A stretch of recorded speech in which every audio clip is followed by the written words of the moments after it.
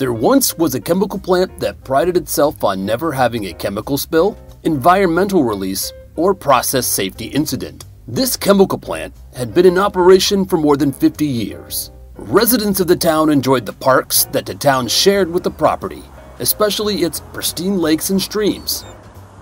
One of the key process units at the chemical plant was a new sump pump. His job was to control the level in a remote chemical sump. He turned on when the sump level hit the high set point and turned off when the level reached the low set point. He was bored. Nothing exciting happens to me, he thought, and the control room operator never visits me. To amuse himself, he took a deep breath and sang out, "High level alarm! High level alarm!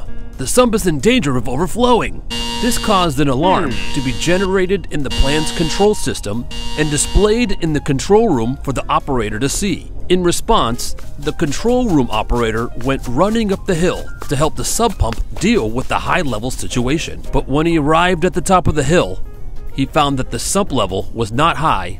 The sump pump laughed at the sight of the operator's angry face. "Don't cry high-level alarm, sump pump," said the operator, "when the sump level is not high." He went grumbling back down the hill to the control room.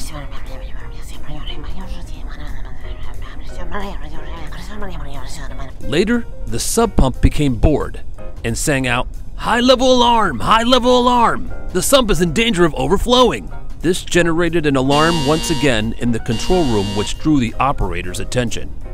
To his naughty delight, he watched the control room operator run up the hill again to help him deal with the high level in the sump. When the operator saw that the level in the sump was not high, he became very angry. He said, "Save your frightened song for when there is really something wrong. Don't cry high-level alarm when the sump pump is not in danger of overflowing." But the sump pump just grinned and watched the operator go grumbling down the hill to the control room once more. Later, one of the chemical pumps developed a leak. As the level rose in the sump pump turned on to drain the sump. After a while, the sump pump realized that the level was still rising in the sump, even though he was pumping as hard as he could. He knew that if he didn't get help, that the sump would really overflow, resulting in a chemical spill into the environment. Alarmed, he leaped to his feet and sang out as loudly as he could, "High-level alarm! High-level alarm! The sump is in danger of overflowing!" But the operator thought he was trying to fool him again. So he ignored the alarm and did not respond to help the sump pump.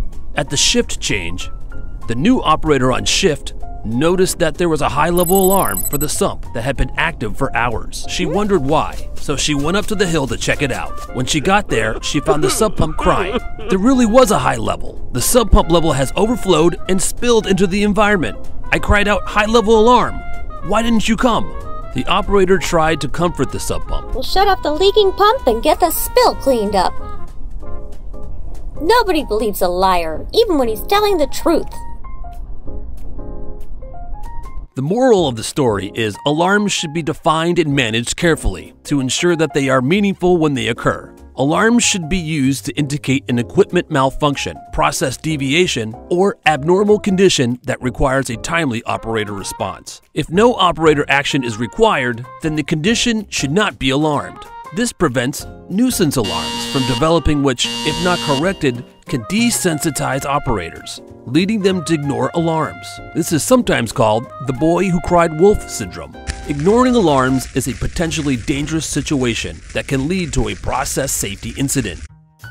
Performing a thorough alarm rationalization, as defined in the ISA 18.2 and IEC 62682 alarm management standards, is an effective technique for eliminating nuisance alarms.